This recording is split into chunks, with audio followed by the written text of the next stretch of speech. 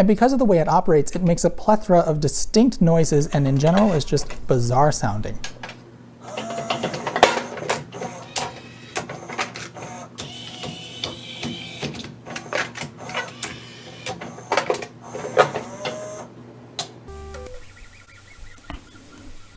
To manufacturers who are continuing to use this lighting setup, I have two words: stop it! We can rest assured that a recording made with this machine will play on this machine, and vice versa. Do you want to manufacture compact disc players? Sweet! Just pay us an exorbitant fee, and then we'll give you the knowledge you need to build your CD player. Then we'll charge you a few dollars for each player you make, and then, and only then, can you put our coveted little logo on it. It does protect consumers, I guess, but most importantly, it makes us money. And just like all other standards, both Flash and otherwise, SD uses a logo to both ensure and enforce compatibility. SD stands for Secure Digital, although I prefer to think of it as super dope. I'm fairly confident that this isn't a disc, but I'll ask my sources. Is this a disc? No, it's not a disc. Is this a disc? Yes, all signs seem to indicate that this is indeed not a disc.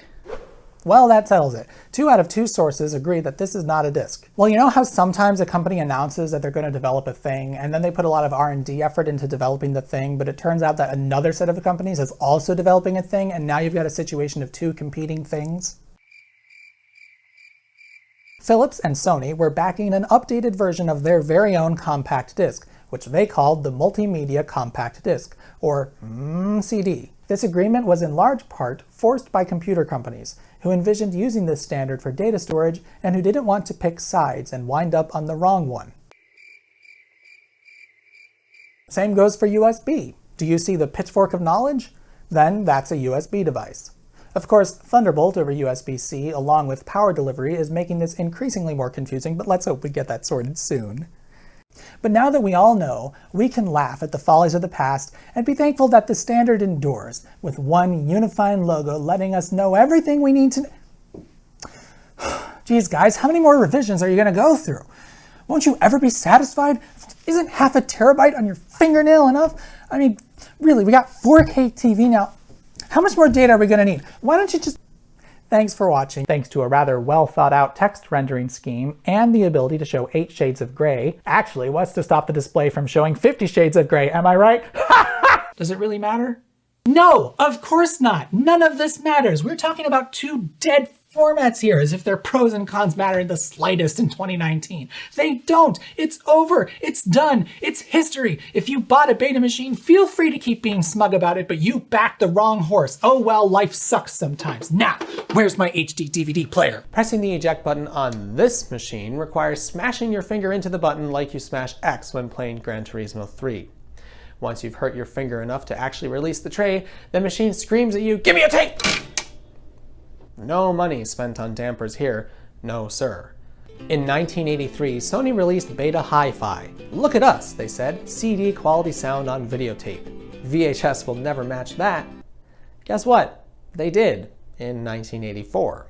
Then in 1985, Sony released Super Beta, a slightly better picture quality standard, boosting image quality by shifting the Y carrier, whatever that means.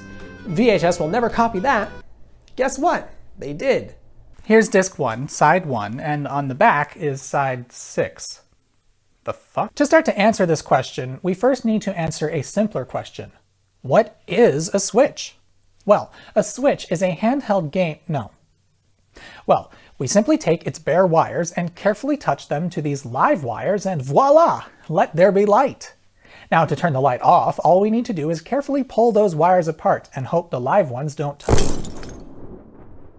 But this is pretty dangerous. Even Edison knew that. But watch what happens if I take this space heater and unplug it while it's running.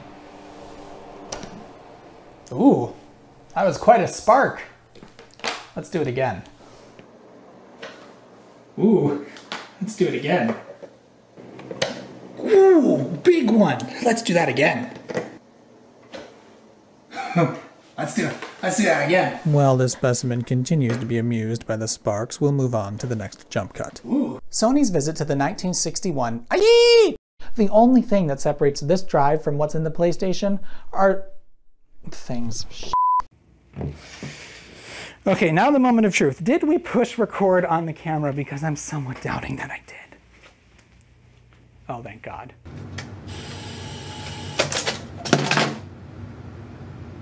Which makes the next line particularly silly. And I think that's why it looks so convincing, as the two distinct wavelengths of light would produce an effect quite similar to that of real phosphors in a real vacuum fluorescent display. Just because this video is super short and off the cuff doesn't mean I ain't got any bloopers. Wait, this isn't a blooper, I planned this. But it is during the credits. Hey credits, is this a blooper? Oh, farts.